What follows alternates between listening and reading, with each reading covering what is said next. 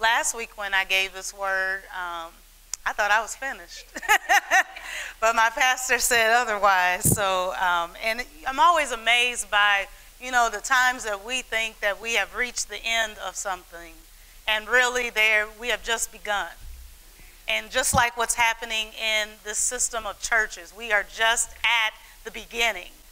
And the beginning is where revelation comes. It's where hearts are aligned, positioning takes place. So this is a great season for us all to be in. So we're going to talk about praying again, watch and pray again, but I'm going to revisit it and turn it a different way. Last week when I delivered this message, personally, it was a hard word for me to give, probably the hardest word for some reason that I've ever given before. And I think it was because of the layers of warning that was laced within it.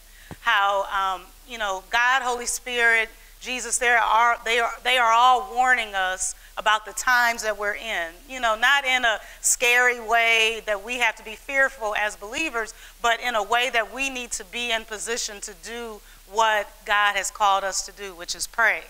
And I believe that in this season, all of the concepts and precepts of prayer that we may have had will be erased. Because the enemy wants to make prayer so difficult for us. He wants to make it so arduous, so challenging. He wants it to be a chore on your list. How many of you got lists for all the stuff you got to do? So you got to clean this and you got to pick up this. Nobody likes to do those types of chores. You dread them. You're like, they got to be done. And unfortunately, for many believers, prayer is just one of those things that people are like, it just has to be done. I know I'm supposed to do this, but there's no joy in it. There's no pleasure. There's no act of privilege to even being able to pray and to be able to partner with Holy Spirit, partner with God to actually change the earth realm that we live in. God is all about encounters. And a lot of times when we use the word encounters, people, again, they blow it up and like, I haven't had an encounter with God. If you have spent any time with the Lord in prayer, and all prayer is simply talking to the Lord. It is conversation. And it is not something that has to be formulaic. It is not something that has to take place in a certain place, a certain area, a certain time. It is where you are in life. We live our lives before the King. So he is watching everything that we're doing and watching everything that we're consuming and seeing. And we can partner with him in prayer. We can converse with our Heavenly Father as we go throughout our day, as we see things throughout our day. We don't have to wait, I'm supposed to pray at 10 o'clock, so I'm going to wait to save all my stuff till then. No, you don't got to do that. You talk. It's a constant conversation. So much so that I don't even have to do the formalities. I'm just like, okay, God, because a lot of times people start off prayers, oh, Heavenly Father, in the name of Jesus, and they got to call, like 15 names of God before they get started. He heard you when you said, Father, God, whatever. He heard you. So, stop putting so many limits and parameters and making it so that prayer is just for certain people or that intercessors are just certain people. We talked about that last week, and I want to give us a bit of recap, even before we move forward today. But I really wanted to just start off with saying prayer is not a chore. Say that, prayer is not a chore. Prayer is a privilege. Amen. So let's turn to Matthew 26 and read out of the Amplified, a little bit of recap. And this is going to go right in line with what Pastor Reggie was teaching us Sunday, about our responsibility in terms of the lost, in terms of reaching out to people. This is all connected. So Matthew 26, verse 36 out of the Amplified. And it said, Jesus came with them to a place called Gethsemane, Olive Press. And he told his disciples, sit here, just sit here while I go over there and pray. And taking with him Peter and two sons of Zebedee, James and John, he began to be grieved and greatly distressed. Then he said to them, my soul is deeply grieved, so that I am almost dying of sorrow.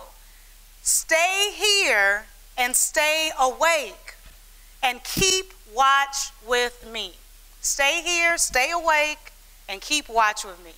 And after going a little further, he fell face down and prayed, my Father, if it is possible, that is consistent with your will, let this cup pass from me, yet not as I will, but as you will. And he came to the disciples, and he found them sleeping, and said to Peter, so you men could not stay awake and keep watch with me for 1 hour. 1 hour. Keep actively watching and praying that you may not come into temptation. See, it wasn't even about Jesus. It wasn't even about Jesus in that moment. Jesus had an assignment and a call. And obviously it wasn't about them, being awake and watching, because they failed. Because Jesus still went on to complete his mission, amen? Otherwise we wouldn't be here. And it wasn't about Jesus, it was about them. Like, look here, it says, keep actively watching and praying so that you may not come into temptation. For the spirit is willing, but the body is weak. He's trying to help them out. Jesus always taught us lessons in the Bible. He wasn't just saying stuff just to say stuff. There was always messages and teachings, because he was trying to pour and pour and pour on his disciples so much in such a limited period of time to help sustain them for the course and for the calling that was waiting for them. Same with us. So verse 42, he went away a second time and prayed, my Father, if this cannot pass away unless I drink it, your will be done. And again he came and found them sleeping, for their eyes were heavy. So they were tired. I mean, we all get tired. That's, Jesus slept too. We all get tired. But in that moment, this was an important moment. This was right before Jesus going to the cross. And in that moment, this was what he asked them to do. You don't rarely see, him personally asking, a few select people certain things. He was teaching them, he was instructing them, he was telling, disciples as a whole or followers, this is what you should do to obey my Father, but he asked them for this. So verse 44, so leaving them again, he went away and prayed a third time, saying the same words once more. And then he returned to the disciples and said to them, are you still sleeping and resting? He already knew. He always knows. He always knows. I mean, we think we try to hide stuff from God. He already knows. And that's why prayer is important, because this is what happens in terms of us being separated from God, and why sometimes we don't pray. We face life and different things happen, and we make mistakes. We miss the mark. We slip up here. We do something wrong, and we are now ashamed. And as a result of that shame, you feel like you can't go boldly before the Father. And you withhold communicating with him, when in that moment, in that time of need, according to Hebrews 4, that's when you need to come boldly before the throne of grace. So that's how the enemy works, is to try to keep us separated from God, from conversing, from talking to the Father in the moments that we desperately need to. He said, are you still sleeping and resting? Listen, the hour of my sacrifice is at hand, and the Son of Man is being betrayed into the hands of sinners, whose way in nature is to oppose God. Get up, let us look, my betrayer is near. So so the verses I wanted to focus on was where it said, watch and pray, lest you enter into temptation. The spirit is indeed willing. Your intentions are good. We always got good intentions. But the flesh, if we're operating under our mere human willpower, it's always going to be weak. We need Heavenly Father. We need Holy Spirit. We cannot fulfill our assignments in Christ based on mere human willpower. I can do it. All those self-help books, that's not going to help you. I'm not going to do it this time. Then you do it again. I've done it again. We've all made those statements. Oh, I'm never going to do this again, Lord. This is the last time. And then, oh, I don't know what happened. I'm sorry. Next time. We need the supernatural power of God, and that only comes through prayer, which is our life source. So when we're talking about watching and praying, I want to, again, break down what watching is. It's not anything overly deep. What are the behaviors and habits of people, of watching people? People who watch. Because we understand prayer, but what is watching? Watching people observe in order to look after, protect, or guard. Look after, protect, or guard. Those are watching people. Just like, an armed security guard outside of a gate. They're looking. They're protecting what's inside. What are we protecting? We are protecting the faith of Jesus Christ. We are protecting the kingdom of God. We are protecting the souls that are currently lost. We are guarding over their hearts. Watching people are prepared at the biggest events or tests and trials in their life. That's why Jesus told them at that moment, you need to stay awake right now. Like, this is an important time, because he knew not only he was going to the cross, but they were all going to be individually tested and tried. And the only way that they were going to be able to fulfill and pass those tests was through that time of consecration, through that time of prayer, during that time of watching and being obedient to what Jesus had told them to do. Watching people are vigilant. They are fully awake. They are woke people. They are alert. They are intently focused on what is going on. It's like, there's so many, you've seen like the things where it'll be like somebody trying to cause a distraction. And the most obvious thing is happening. And then somebody comes by, somebody with a clown nose or a monkey or something, trying to get your eyes to not pay attention to what really is going on. That's the world that we live in. Because all of the smoke and mirrors, all the things that are trying, hey, look at me, look at me. Those are all the little ads and different things and posts on social media. Those are all the different pictures, all the different silly videos. All of those things want us to get our eyes off of what is really going on. Like, what is really going on in this world? And it's even for a minute, like at our job, like our boss tells us that it takes like up to 21 minutes or something if you've been interrupted to get back on task. Like, just like that, you already off task. Because how many of you, I know I've done it where I made up in my mind, like, I'm about to pray, I'm about to do this, and then I see something pop up, like, let me just check my, and then before you know it, there's an hour pass. And now you like the disciples, now you sleepy. And he like, can't you just stay awake with me for 1 hour? So watching people, they are spiritually prepared. Spiritually prepared. They are alert for any signs of enemy movement. And watching people, they're not just watching stuff happen to them. They are doing battle with forces that are trying to oppose them from doing right. We are not just watching the world and like, see, look, there's another bad influence. Look, oh, that music's bad. And we're just watching it and not doing anything about it. No, watching people battle against it. They don't just say, okay, that's how it is. The world is dark.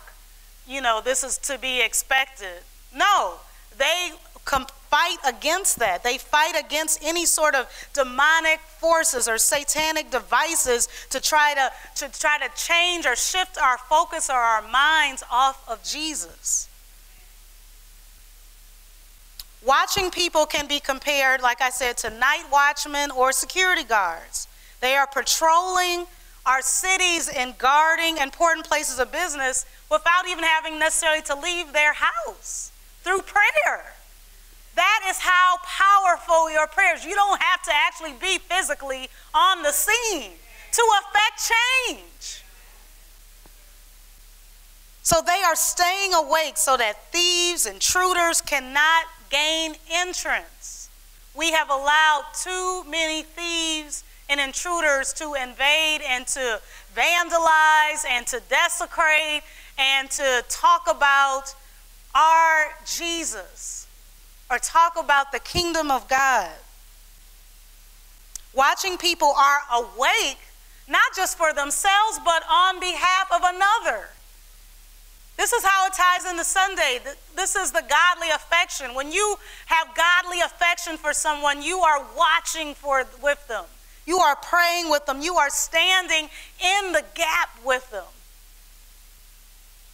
You know, your brother and sister don't come up to you and say, you know, I'm dealing with, you know, a health challenge, and you just like, okay, that's on you, or, you know, hope, or we just say, I'll pray for you, and we don't really pray. I had to stop myself from doing that, because I would say that, and then you go on to do your next thing, because, you know, usually it's interrupted. But that's why we got to be awake. That's why we have to be watching people, because you don't know at any moment. You may need to be on the scene to offer up a prayer, offer up a word, and that's why the word needs to be sown into your hearts. We don't know the time or hour, not necessarily just for Jesus' return, but the time and hour when we may need to give a word of encouragement to somebody else. And if you're not watching, if you sleeping, if you all up in your flesh, you don't even know anything spiritual to say. Or you like, well, let me get myself together, let me pray first because I was all off. No, we need to be ready.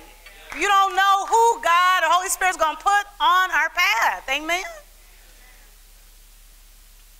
So watching people are awake on behalf of another. And then this is what I said last week. Watching is to sleeping as fasting is to eating. So we're in a fast. That means we abstain from eating. When you're watching, you're abstaining from sleeping. You know, you don't got to be up 24 hours. Nobody's telling you to stay up all night. But you know when God is asking you for an hour and you gave him 2 minutes. So watching people are aroused from sleep. Sometimes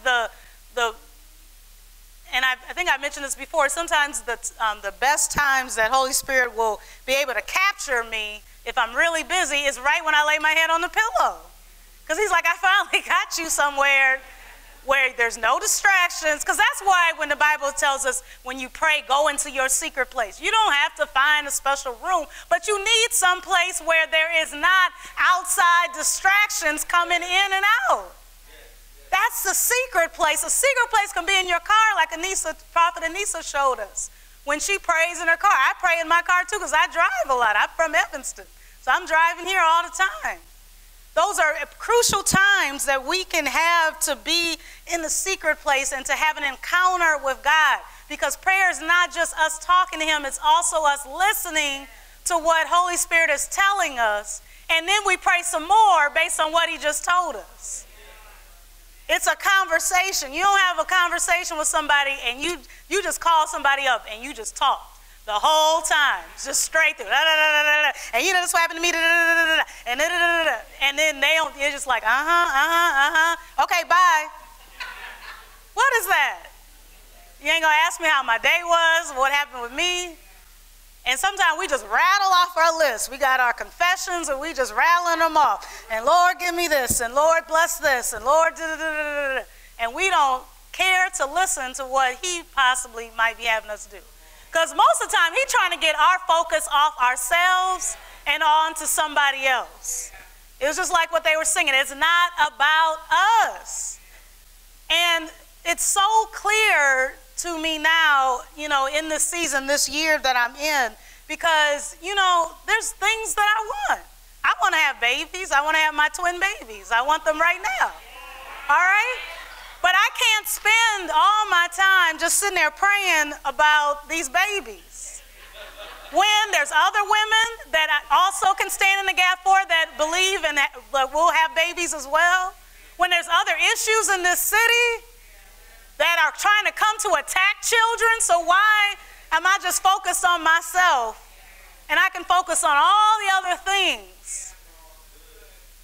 Because the enemy wants us to think, well, if we don't, you know, because we placed prayer as a chore and we set it to the side and we give it, you know, a little bit of time, then the little bit of time that we do have, we need to focus it, you know, on ourselves and our family and, you know, and our stuff. And God is trying to get us to think so much bigger, because his word tells us, seek ye first the kingdom of God and his righteousness, and all other things will be added. And he said that after he told us clearly how he takes care of the birds and the flowers without them having to say or want or need anything. He said that if we take care of his business, he'll take care of our business. So watching people are not insensitive to their responsibility as believers. Because when we're asleep, we're insensitive to what is happening around us. Because we're not awake to see what is happening around us.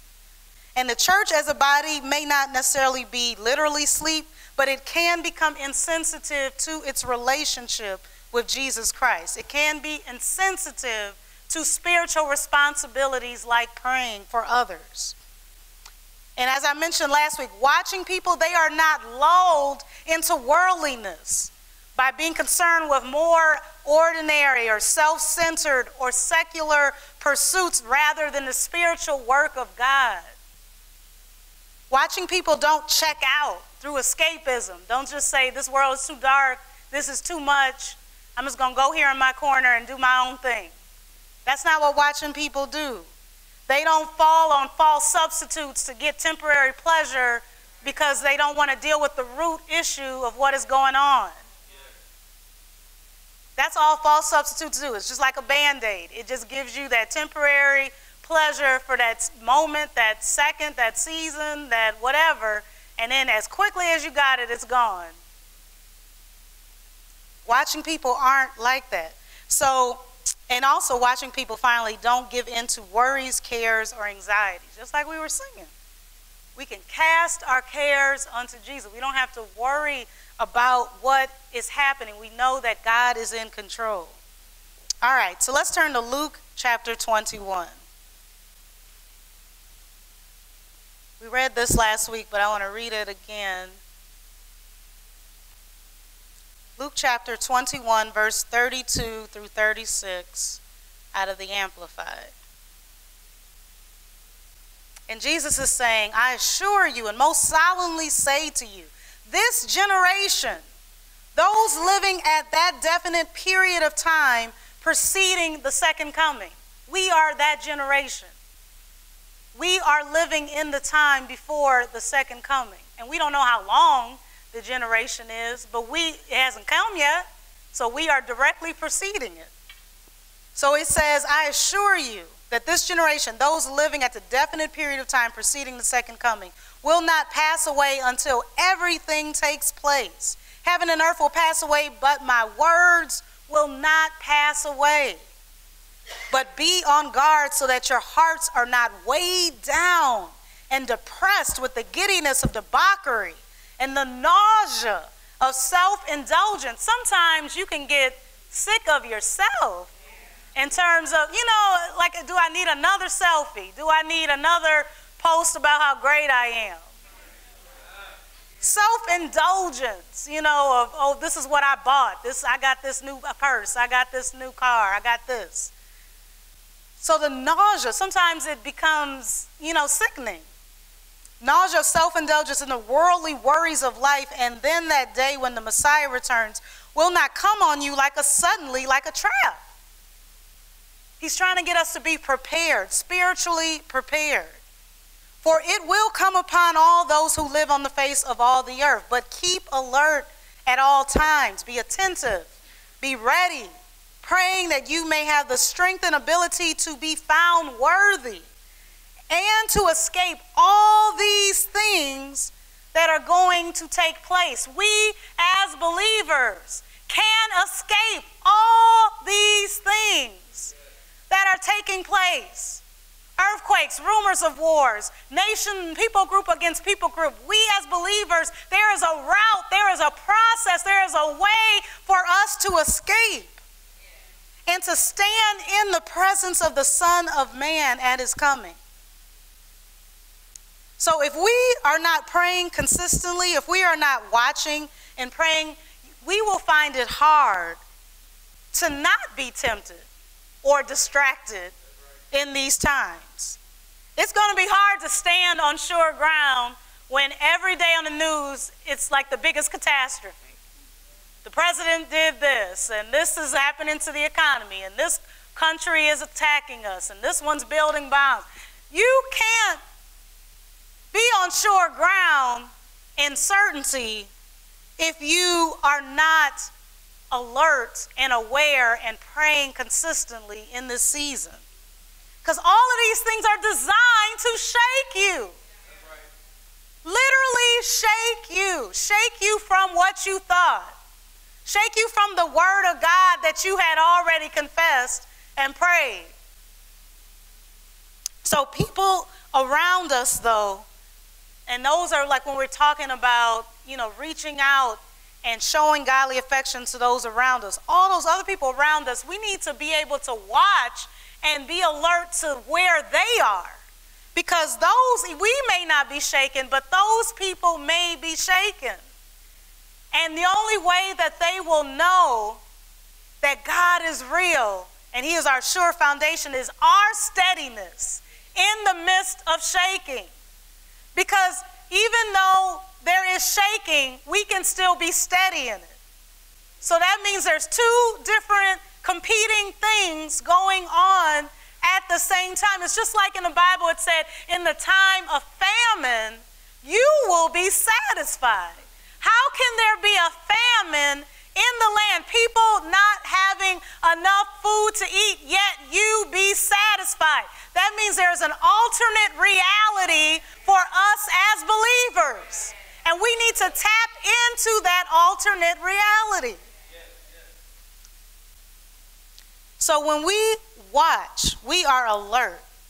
And we have to get out of ourselves. Just like that word convicted me Sunday. We have to get out of ourselves, because being watchful, being alert means that your plans are going to change all the time.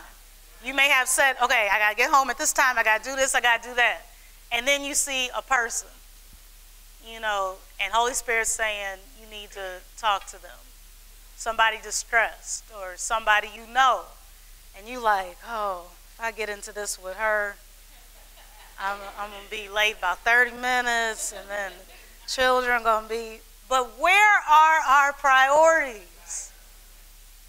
Because don't you think God can take care of that other stuff? That's the ordinary. That's the routine. That's the mundane stuff. He wants us to tap into our supernatural, our spiritual responsibilities. So it's going to require us to have our steps ordered by Holy Spirit. And he don't necessarily always tell us everything up front at the beginning of the day. Like, this is your schedule. Like, I would love that. I love schedules. I love things that are outlined in times, and I know what I'm doing. But we have to trust the Lord in this season. When we are watchmen, we got to trust that he is leading and guiding us, that little ebb here, that right turn here, even though it's going to take us an extra 10 minutes, it's really for our good and for somebody else's good. So we are all watchmen. Because I think before the church would always just, watchman was just this little title, and that's why I'm so not about titles. And that's how I got over being called Pastor Kelly, because I didn't want to be called that. I didn't want to be called Minister Kelly years ago. I didn't want those titles. But then I realized God gave me revelation that I am operating in that office. I'm already doing those things that people call those kinds of people. So a title isn't something that you just go after and say, this is what now I'm going to start doing this. No, you should already have grown into the title before it is officially given unto you. So we are all watchmen, whether you're a husband, you're a wife, you're a parent, watchmen even over your own selves. We can't read this Bible. I feel like sometimes we read this Bible and we just find ways to exclude ourselves in these scriptures. Like, okay, I'm not the Proverbs 31 woman, so let me turn over here to the next chapter. Okay, I didn't do that, so I'm not that. I'm not a watchman. I'm not an intercessor. I'm not a prophet. I'm not a teacher. Let me skip past 1 Corinthians. No. God has given us all gifts and talents, and he wants to use all of us in this season right now.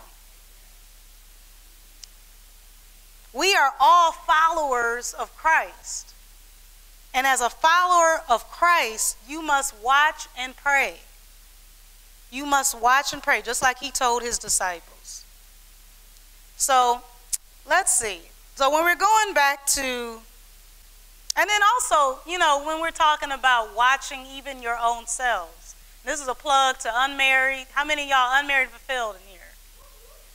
Some of y'all, more y'all in there, if y'all want to raise your hand. Men can be unmarried and fulfilled too. Amen? Amen. Men and women, unmarried and fulfilled. That's why the next topic is going to be, what about your flesh? Because you got to watch your own self.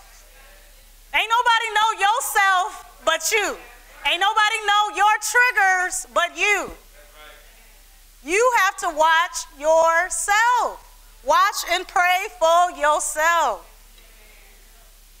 So that you do not, just like Jesus told us in Matthew 24, that you do not fall into temptation. This is for your good. Watch and pray. And some of us, when we're talking about dealing with flesh, you try to make it like, oh, well, what I'm going through is so different. It ain't no different than any time in all of history. It's really not. Even these dark times that we're living in now. Go back to the Old Testament. There were dark times. There was dark times when Jezebel was in the reign and King Ahab. It was dark times. But even in those times, Jesus showed out. God showed himself strong. And that's what he's trying to show us. And that's why it's key that we pray. Because even though it may be the darkest season that we've experienced, it's also going to be the greatest season for Jesus to shine. Light can shine so much brighter when it's darker. So there's going to be so many great things that are happening that we have never even seen before as it pertains to souls and people being saved and delivered and healed. And he wants to use all of us. All of us. He told us all we can lay hands on the sick and they shall recover. Amen. So that was March 21st, Monday. Come on out to Unmarried and Fulfilled. Amen. Because you got to learn how to watch your flesh. Strategies, knowing your triggers, just very simple. Because, like I said, we try to make it so deep. We try to make it like, you know, okay, well, they got this stuff out now, and, you know, and they got these videos now. It's all the same, you know. It's spirits of lust. It's spirits of perversion. It's spirits of rebellion. All of those things, those are the core. So once you tackle those things in prayer and getting your strategy, then you're set to deal with whatever permutation, whatever variety it comes in. So in Matthew, Jesus was telling us how we have to overcome. And this is how we overcome in the times that we're living in. It's through watching and praying. And he was trying, like I said, to teach and train the disciples and also us, preparing them for their biggest trial. So how many of you have ever taken a test at school that you actually prepared for? Like, you know you prepared for this test. Amen. I know when I took the California bar exam, I was not taking that any more times. And there's a history that with California, it's the lowest passage rate in all the country. Like, so many people take it over 4, 5, 6, 7 times, whatever. I was like, not me. I'm doing all this stuff. You literally have to devote 2 to 3 months studying, 8 hours plus a day. I'm not doing, the test alone was 3 days long, 8 hours a day. 8 hours a day. Like, literally, I would just come there. You do your 4 hours, you eat some quick little sandwich, you go back, do your next 4 hours, go back to your hotel room, come back the next day. You don't even got time to study that in the nights in between because you're tired. So I knew I wasn't going to take that test again.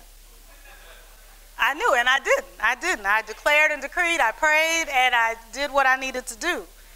So when you are really prepared for a test at school or whatever test in life, you know, the questions that the teacher may throw at you in the test to try to, you know, stump the students that they know didn't probably read the material or prepare well. When you're prepared, you see right through that trap. You like, oh, okay, yeah, see, she thought I didn't read this book, but I did, and this is what it's about. Like, that's how I took the bar exam. I was like, I'm going to attack this test. Like, literally, I was like, my angel's with me. I'm right here. I was like, bring it on. And each question, I was just like, yep. I just started writing as much as I could in the allotted time. I just overflowed until they told me to stop writing. I left everything on there. But that's what we're saying. When you are prepared, when you're spiritually prepared, you can see the trap. You know, just think about traps in the natural. It's not like they're always hidden.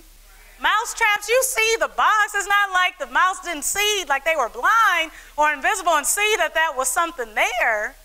You know, there may be something like a piece of cheese or peanut butter or something like that trying to entice them to go in it, but they see what's there. And watching and praying, it helps us see right through the trap of the enemy, especially in the times that we're living in. That's why God is just has been constantly telling me all this year, and in terms of the church, is to wake up. We have to wake up to our responsibility. And even through that, God is showing me, he is teaching me to even study things that I've never studied before. Like, you should all be studying things you've never studied before in this season right now. Because he's always taking us higher and higher and higher to another level.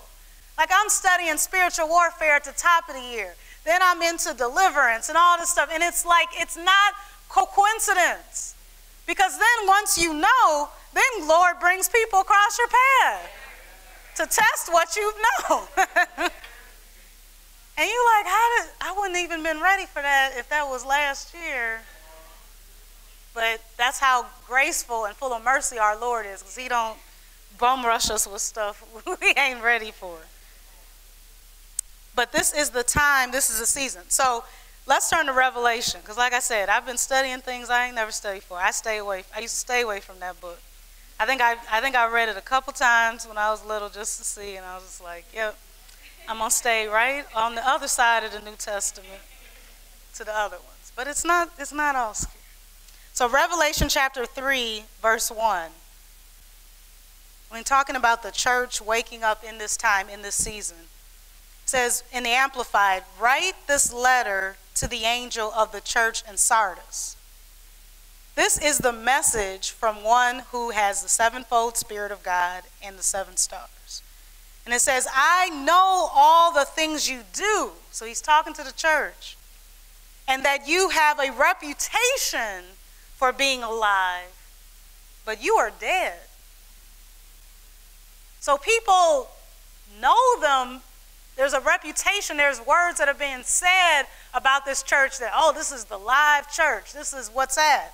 But really they're dead. So probably they're spiritually dead inside, maybe something that people can't see from surface.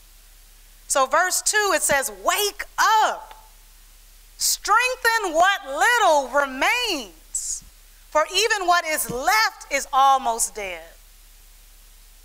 Like, this is a quick correction time for this church, because it's like you got to strengthen what little, you got to do it now, because it may quickly go like the other. And it said, I find that your actions do not meet the requirements of my God.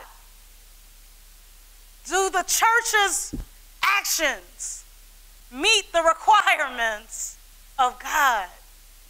That's what God is saying to all churches in this season.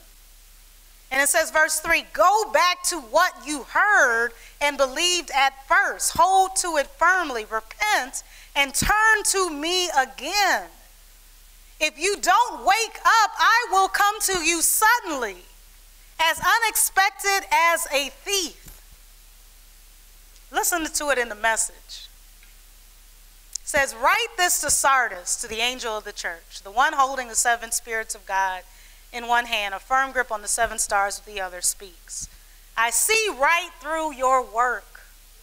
See right through your programs. I see right through your outings. I see right through your songs. I see right through your prayers. I see right through your messages and your teachings. I see right through your work. You have a reputation for vigor and zest, but you're dead, stone dead. That speaks to even personal relationship with Jesus. Because the church and the people in it can be doing and serving and doing all of this stuff, but be spiritually dead inside. And it says, verse 2, up on your feet, take a breath. Maybe there's life in you yet, but I wouldn't know it by looking at your busy work.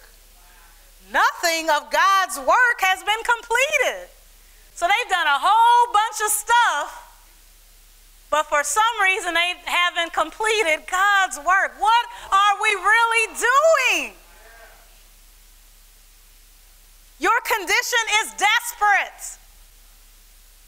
It's just like, when you take the resuscitate with the CPR. It all goes with Lifeline. This is what we do. We are resuscitating people from their spiritual deadness. Said, think of the gift you once had in your hands, the message you heard with your ears. Grasp it again and turn back to God. If you pull the covers back over your head and sleep on, oblivious to God, I'll return when you least expect it, break into your life like a thief in the night. So we see here that the church needs to be vigilant in our core responsibilities. We need to be on guard, because just like the world is being deceived, the church can also, and the people in it can be deceived. We have to be on guard against deception, against apathy, against neglect. We have to be watching. We have to be alert to the spiritual dangers and even the physical ones that are going on around us. We have to watch everything that's going on. Even when you're in the service, it's not about you. What happens when in our services there are equal number of unsaved and saved?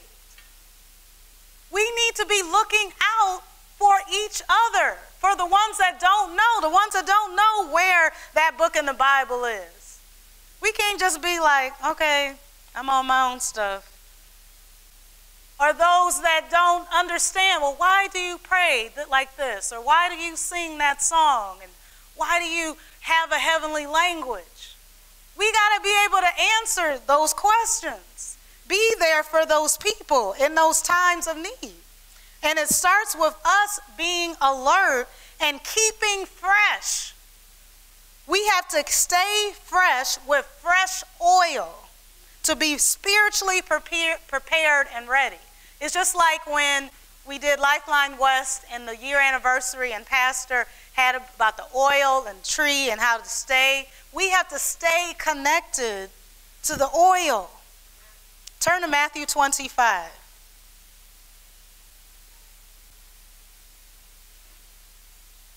Amen. So Matthew 25, verse 1. In the Amplified again. And it says, the kingdom of heaven shall be likened to 10 virgins who took their lamps and went to meet the bridegroom. So again, don't exclude yourself. I ain't a virgin. Listen to the message. We read it like, well, I'm a dude. You know what I mean? No. So the kingdom of heaven shall be likened to 10 virgins who took their lamps and went to meet the bridegroom. 5 of them were foolish, thoughtless, without forethought, and 5 were wise, sensible, intelligent, prudent. For when the foolish took their lamps, they did not take any, and then it has extra oil with them. But when I studied this, they were saying that extra was added as context to kind of show even the gravity of it, but really most of them hadn't brought any oil. So verse 4, but the wise took flasks of oil along with them, also with their lamps. And while the bridegroom lingered and was slow in coming, they all began nodding their heads and they fell asleep.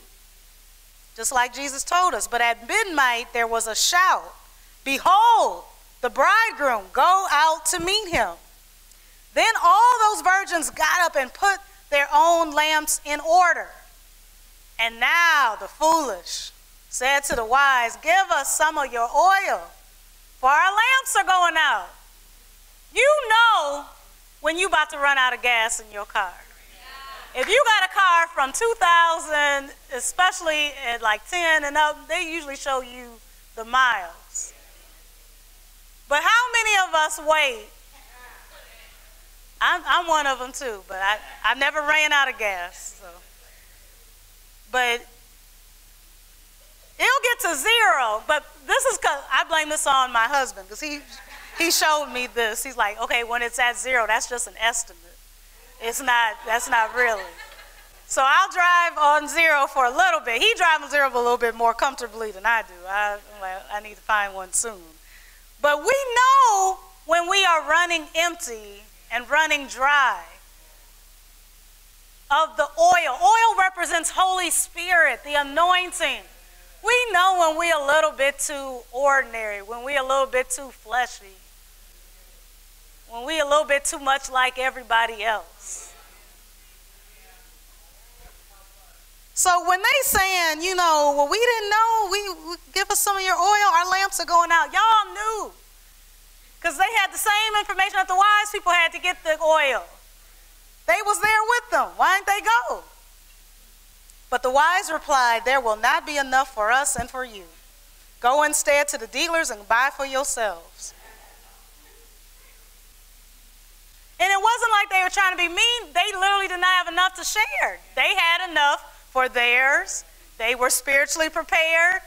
I can't give you the anointing that I have received from Holy Spirit. I can't give you what me and Holy Spirit dealt with or prayed about in the morning. I can't, I can pray for you, but I can't give that to you. And it says, but while they were going away to buy, the bridegroom came, and those who were prepared went in with him to the marriage feast, and the door was shut. Later, the other virgins also came and said, Lord, Lord. Now they got their oil. So they like, Lord, Lord, open the door to us. But he replied, I solemnly declare to you, I do not know you. I am not acquainted with you. Watch, therefore, give strict attention and be cautious and active. Our watching is not watching that is passive. It is a watching that is active. We have to be actively looking and preparing and praying and seeing what is going on and doing corresponding faith actions with that. It says, for you know neither the day, the hour when the Son of Man will come. So, as we said, keeping oil, we got to keep fresh oil. We got to maintain the oil, we got to remain readiness. Just think about firemen. They always have to be ready. So they always have their suit on or some form of it. They always got the stuff near the door. They always got the truck ready to go, that at any moment they get a call, they can just run down the pole, jump in the truck, and go. We got to be like that. So many of us are being awakened by what's going on in our lives, and it's like when we get awoken from sleep abruptly. Like nobody likes to be woken up like, hey, wake up. Or when you're little, your mom like, wake up, you're sleeping too, yelling and screaming or something like that. That's not how you want to. But some of us are unfortunately doing that with regard to what is happening. And we need to always be awake. And when we talk about praying and staying awake, and our watch is not just for ourselves but for others, know that your pastors also keep watch over you. So there is a complete relationship to this watching. It is not just reserved for the pastors. It is all of us. We are all watching. Turn to Hebrews chapter 13.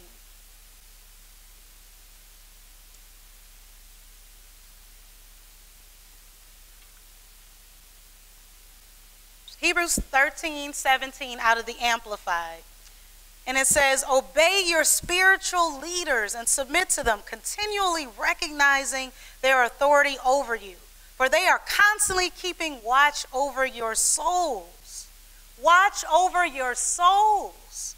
That's why, as Pastor says, it is always important where you go to church, who you say your spiritual heads are, who your pastors are. Because they're keeping watch over your souls and guarding your spiritual welfare as men who will have to render an account of their trust. And then it says, do your part to let them do this with gladness. There should be a joy in us watching one from another, and not with sighing and groaning, for that would not be profitable to you. We have to remain ready in this season. As God's agents on this earth, you never know when you will need to be on assignment. And spiritual preparedness protects us from succumbing to temptation. It protects us from being distracted. The best way to prepare for the test that is before you is to prepare for them. I mean, it's just simple as that. You have to be prepared, because otherwise the enemy will steal pockets of your time. It's just like every year we say, it's already May, like when this year is going to fly by. And it's going to continue to just fly by. You need to make sure you do an account of where you are spiritually, what you are studying spiritually, what you are praying spiritually. Month to month, it shouldn't be the same. You should be growing. Ask yourselves, what around me on a day-to-day basis gets my eyes off of Jesus? And it don't have to be evil things. Your children, they need food. You know, you got to feed them. That could get your eye off in the second. Or your finances. Or your job. But when we're dealing with prayer and we're trying to demystify prayer, you will see that those things don't have to get your focus off of Jesus. You can do those things as you are talking to the Lord. You can do your chores and talk to the Lord. Because a lot of times we think like we don't have nothing good to say to God. You know, so like and really, God doesn't care if we only got good stuff necessarily to say to him. He wants to hear about your day because he's already seeing it. Like look in the Psalms with David. David would just pour out whatever he was going through. They Saul after me, they killing me, they doing this and they doing that, and get these people and get my enemies, and oh, I'm feeling so sad, I'm so depressed, I'm so whatever. That's how we got to talk to the Lord, because it's like when we come in those moments when we feel insecure, when we don't feel enough, when we don't feel like we have it all together, when we feel weak in some way, as soon as we start talking to him, peace comes. A word comes. I love you. You can do all things through Christ who gives you strength. This trial has not come to overtake you. I've delivered every righteous person out of every trouble that they're facing. This is not meant to harm you. This is not for your death. You shall live and not die. You shall experience the goodness of the Lord in the land of the living. But it starts with us having to be humble enough in our brokenness. That's how he wants you. So sometimes I may start off in prayer sad, crying, broken, just saying a few words. Jesus, I'm tired, I'm weak. I don't know, what's going on. I don't know, whatever. But as soon as I start releasing those words, comfort comes. And then I start releasing what he wants me to say. That I am more than an overcomer. That I am a victor, that I always win. So, but it starts with us humbling ourselves and coming before the Father. So that's why Jesus was telling us all throughout Matthew and all throughout the Gospels, he didn't leave us in this world that we're living in without any sort of preparation. That's why he was always telling us, be careful that no one misleads you, no one deceives you into error. He said many people will come in his name and try to lead many astray. Many false prophets will rise up and deceive you, lead you into error. There will, be so many signs and wonders coming from demonic places. But when you are spiritually prepared, when you are watching and praying, you can see through the trap. I just heard even last week some ridiculousness about some church having Beyonce music in the church. Somebody's trying to reach the lost. They're going to play her songs. We got to see through the trap. We have to see through the trap. We have allowed the thief to break into our lives. And Pastor always says, not on our watch. Not on our watch. Well, in order for us to say not on our watch, we need to be watching. Because some of us will always say, not on our watch, not on my watch, no sickness coming to them. But you haven't prayed. You ain't even sat before the Lord with that person on your mind. Release that name to the Lord at least. We have to be watching and praying for one another. One last scripture. Turn to Matthew 24.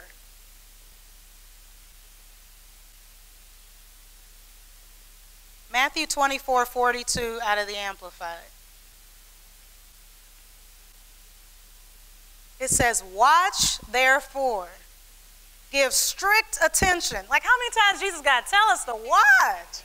I mean, these ain't even half all the scriptures where he said that.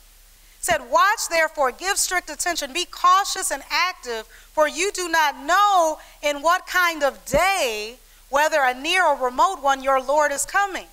But understand this, had the householder known in what part of the night, or whether in the night or in the morning, watched the thief was coming, he would have watched and would not have broken into his house to be undermined and broken into. So this is saying, of course, if we knew beforehand when a thief is going to break into our house, we would be on watch. We'd have guards there. We call the police. We got our, protection. We watch and alert. But that's not how the thief comes. So that's why we have to always be watching. Because you don't know anytime anything can get your focus off of God in this season. And the only way that we can maintain our sure footing, maintain where our place is with the Lord, is through watching and praying. And it starts with the relationship of conversing with our Heavenly Father on a daily, multiple daily basis. Just little sentences I say to the Lord throughout my day, and the accumulation of which, who knows how long it is. But it's all throughout my day. Lord, I'm tired this morning, but, I believe that you're going to give me strength, and you're going to help me get through this. And, work is challenging right now. There's this problem I can't figure out or I can't solve. But I know, Holy Spirit, you lead me into all truth. So show me how I can solve this problem at work. I can be effective. Give me favor with my bosses. Give me favor with other people around me. Let me be a light. Like, this is what we need to be doing. And in order for us to do that, we have to dismantle any sort of fear and rejection. Just like what Pastor was talking about Sunday. Because it's not about us. So many of us are scared to reach out to another person. Because we're watching and praying for one another. So many of us are scared because, they may not receive that right. They may reject. They're not rejecting you. Don't take it personally. It's not about you. And unfortunately, fear is the thing that keeps us from joining small groups. I don't know about them people. I don't know who all going to be there. I don't know what they're going to be talking about. I don't want them to make me share something. Fear of coming to different events like Unmarried and Fulfilled. Oh, it's a round table. That means they're going to expect everybody to be there and say something. I don't want to say nothing. I'm just going to stay at home. I'm fine. It keeps you from dealing with people that the Lord has equipped. Because if Holy Spirit is giving you, a person to talk to, then that means he's already equipped you with what to say to that person. But we, unfortunately, go back to God and be like, well, what am I supposed to do? Or are you sure? Is it that one for real? And he already spoke. So we have to get outside of ourselves. Being comfortable never leads to satisfaction. God is always pushing us to another level. And when I feel completely satisfied is when I am completely stretched by God, when I have obeyed him in what he has called me to do. Just like coming here tonight and speaking about watch and pray again. Because after last week, I had to put them notes away, and I was like, I'm done with this for this season. I was physically challenged last week, and it was just like, what is going on? But I believe that the Lord wanted to release that word and even wanted us to get a second round at it so that it continually be fresh, because this is where we are in this season right now. So how many of you are going to be watchers? I don't see no hand. Okay. Say, I'm a watcher. I'm a watcher. I'm a prayer. I watch and pray. Every day. For those who need it. And for myself. I will not miss the mark in this season. In Jesus' name, amen.